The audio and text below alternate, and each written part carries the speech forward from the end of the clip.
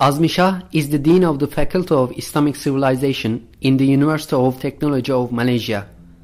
He came to Turkey for the 4th Bediuzzaman and Risale-i Symposium, and we requested him to express his opinions to our camera.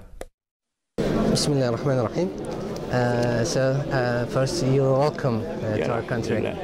What do you think about this conference, about the organizer of this conference? Yes, I think what has been held here by Hadrat Foundation about the 4th International Symposium on Bediuzzaman on Risale-i is a very important symposium regarding how the ulama, especially the Murshid Bediuzzaman,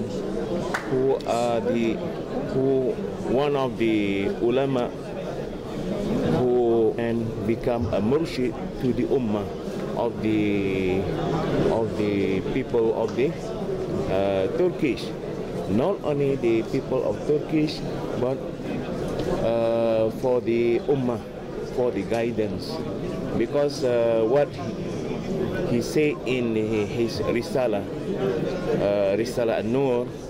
reflect his future idealism on what should the ummah do and what the ummah should face this challenge in the future. Yeah. You came from Malaysia. Yes. Can you give us some information about this kind of activities in Malaysia? Activities of Dawah Islamiyah. Yes, in Malaysia we has many organizations, but the prominent organization like ABIM, like PKPM, like WADA is among the founder of the Da'wah, because we initiate Da'wah in the early 70s.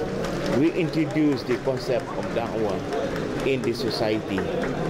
Indeed, we has introduced many programs, especially the basic programs like introducing the meaning of Islam, the meaning of implementation of ibadat, what is ibadat in Islam, and how we perform ibadat in Islam. What do you want to say to our viewers, to Turkish ummah, to Turkish people? I think if you were to compare to the Turkish, people, I think the Turkish people is more,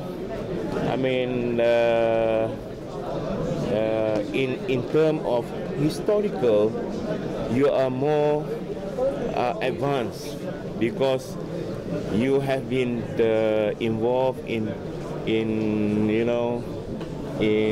administration, and you have been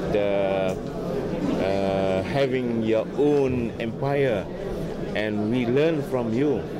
But anyway, we have to learn each other how we build up and we unite together. We have to build up the spirit of solidarity among the Muslims.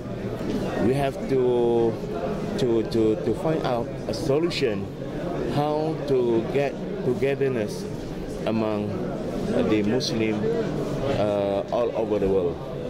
Thank you very much, sir.